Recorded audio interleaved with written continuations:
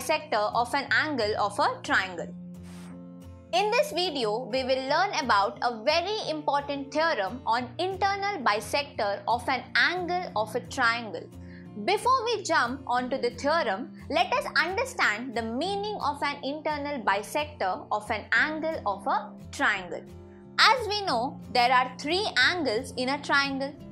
These three angles are known as the internal angles of a triangle because these angles are inside the triangle.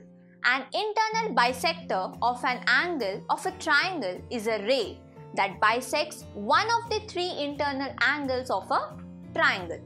For instance, in triangle ABC, ray AD is the internal bisector of angle A. Now, let's come to the theorem.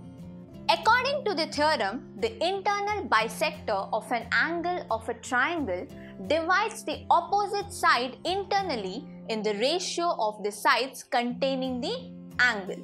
This means that if AD is the internal bisector of angle A of triangle ABC, then BD upon DC is equal to AB upon AC. That is, AD divides side BC in a ratio that is equal to ratio of these two sides. This is known as theorem of internal bisector angle of a triangle. The converse of the theorem is just opposite of it.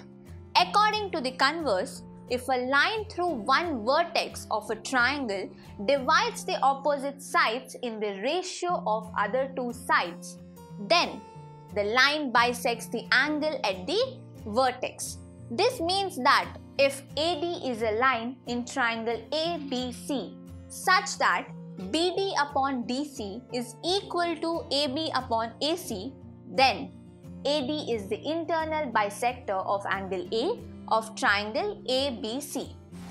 That is, if AD bisects side BC in a ratio that is equal to the ratio of these two sides, then AD is the internal bisector of angle A of the triangle.